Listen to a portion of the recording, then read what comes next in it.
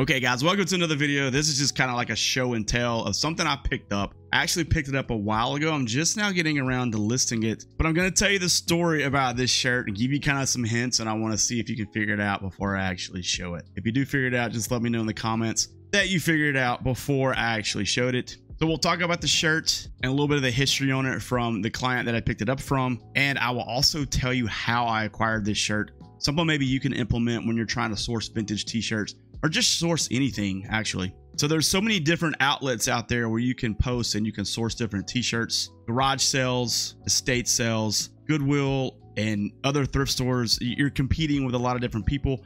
The way I got this shirt is just a way that can tell people to just talk to you if they have stuff. You're not competing with a lot of different people. So I really enjoy this. And once I start sourcing again, I'm going to start using this method going forward to try to get more things to resell. All right, so the way I acquired this shirt is I made a post on the website or the app called Nextdoor. I'm sure most of you have heard of Nextdoor by now, but if you're not, Nextdoor is just a platform that allows you to talk to people in your community, like where you live, like in your neighborhood or close to your neighborhood, maybe the outskirts of your main neighborhood, in your main area where you live. You can talk to people in your community. You can get people to come cut your grass, do chore, whatever, you know.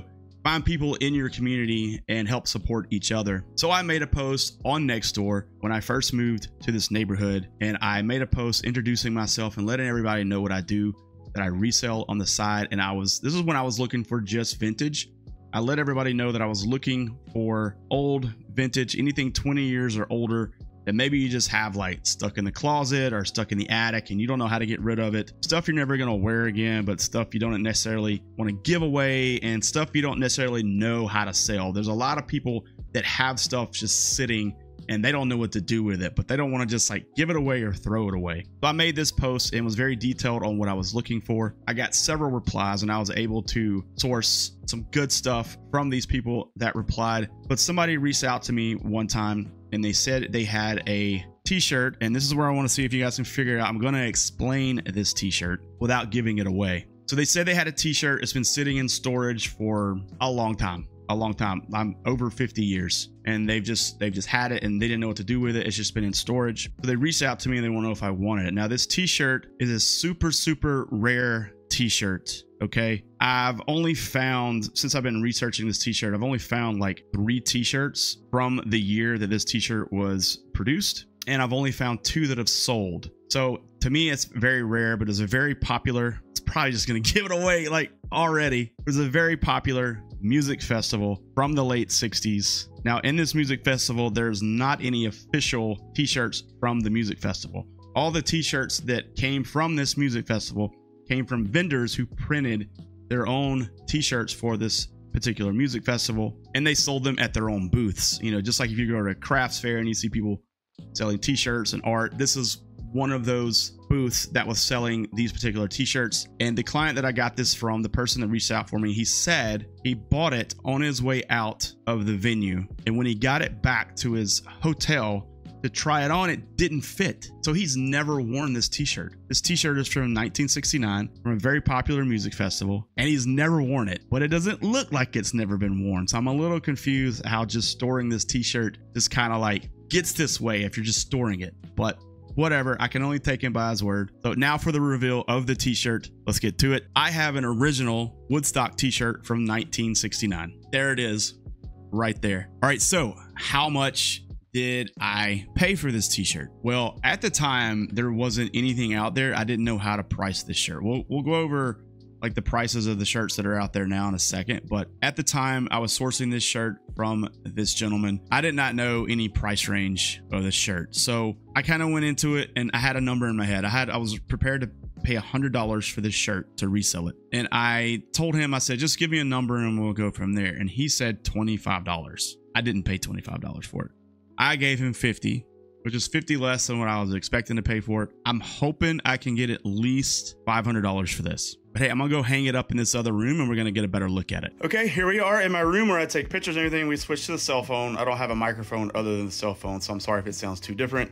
But here is my setup. Here's my lights right here and where I take my pictures. But this is the shirt. As you can see, it's discolored all the way through it. Now I've let this soak. I've taken it through 2 soaking cycles to try to get some of the discoloring out, and it did work quite a bit. At least now I think this thing will look good if you wear it. There's a few areas down here that have marks on it, but I mean, look at the tag right here. You see the tag, you can't even read it. So the guy told me it's never been worn, but I don't know if he just doesn't remember wearing it or what. This looks like it's been worn, but I mean, structurally it seems okay, right? Except for the tag. This tag is a heavy indicator this thing's been washed and worn several times. There is a very small hole right here, but the print on the shirt is just perfect there, as you can see. And so it's a very cool t-shirt. It's a very cool rare t-shirt, unique t-shirt, and I'm just proud to have it as part of my inventory. So yeah, I really don't know how to price it though. I've got a price on it, I'll tell you in just a second. This ended up being a size small. It's 18 inches from pit to pit, and I think it's about 26 inches from here down to the bottom, the hem. So yeah, it's definitely gonna fit as a small. All right guys, so here's my store. I have it listed down here. We'll look at it closer for $1,000. But if we do the vintage 1969 Woodstock t-shirt and we start looking what out there is available for the 1969 Woodstock, you see a lot of reprints. Vintage 90s, 1969. This is clearly, you can see the tag already. They're all reprints from the 1969 Woodstock. So these reprints have been happening for years, and there is one right here is a vintage 60s Woodstock Festival. This seems to be an original. This comes from the Captain's Vintage. He's very well known in the vintage world. So I kind of been watching this particular shirt. He's trying to sell it for $9,500. So that's a pretty hefty price on this t-shirt. But you know, there's just not a lot out there, so it's hard to price it properly. And then there's mine that shows up in the search. And as I'm scrolling, I just don't see another original from 1969. So like I said, there's not a lot out there, and it's kind of hard to gauge what to price this at. Now I switched it to the sold items, and we're going to look, and I do believe there was one that sold an original right here. Yeah. This seems to be an original vintage Woodstock t-shirt 1969 for $500 that somebody paid. Yeah, definitely an original. You see the tag there in the shirt. And someone got $500 for this t-shirt. Yeah, there's a lot of reprints, ton of reprints. And then in the 90s, like in the mid 90s, they did another Woodstock, and some of those t-shirts are in here too. If you find those are also very profitable. But the one from 1969, I just don't know how to price it. I did a lot of research on it, and there's just not a lot out there.